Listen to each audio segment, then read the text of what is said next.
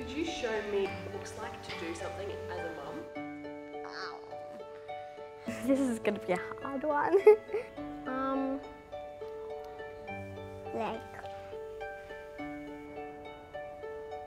This is me feeding a baby. You let me play Fortnite right this instant. If the mouse were there. Go team. Yeah. Come on kids, breakfast time. No. Come on. Okay, you're still sleeping. Trav.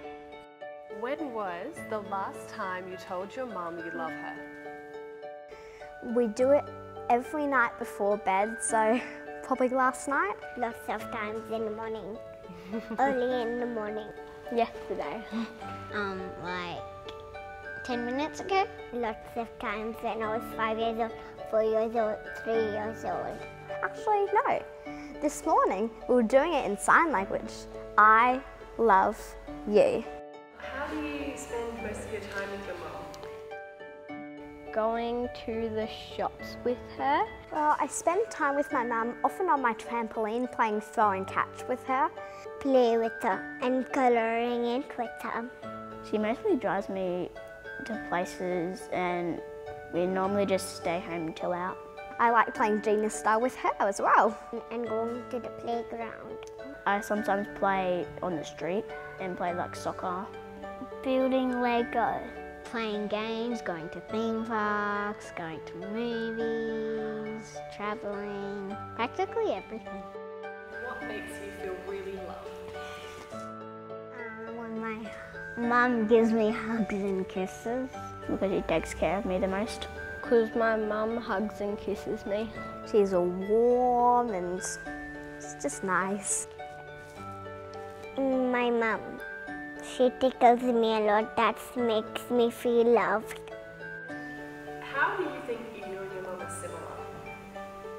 We're both very funny. It's nice and chubby and fat, and I'm nice and skinny. We have a strong relationship. We're very competitive. I don't think I'm similar to her. What is something that your mum always says to you? There's something that she's been saying ever since I was old enough to understand the words, and it's you don't have to be friends with everyone, but you have to be friendly with everyone. I love you. Yeah. Most of the time. The naughty kid. Clean up your room. You're the best child I've ever had. Always be kind. Do you want to become a mum when you grow up? No. Why not? Well, I do, but I don't. Definitely. But I don't want to have too many kids, not like 7 or anything. Well, it's not too much pressure. It's like 2 would be fine. Or 3.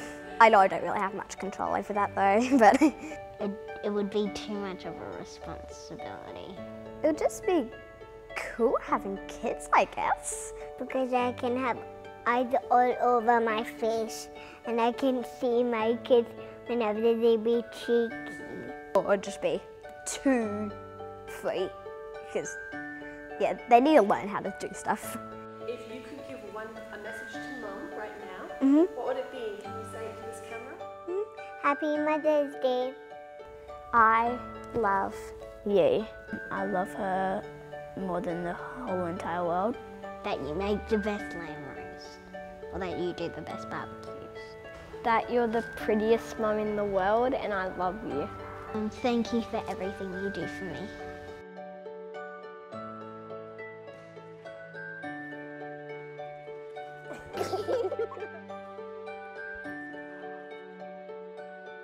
Do you have advice for mums for whom this is their first Mother's Day? Ooh. It's very hard when it's your first Mother's Day. Expect the unexpected. You have no idea what's going to happen next, but just go with the flow. Just be yourself. Everyone's going to try and give advice, but at the end of the day, your mum, you know best. It is a day where you celebrate you and your accomplishments and what you've achieved and the fact that you've given birth to a child. Pat yourself on the back. Put your feet up for the day. grab the glass of wine, the bottle, whatever you need to make yourself feel good.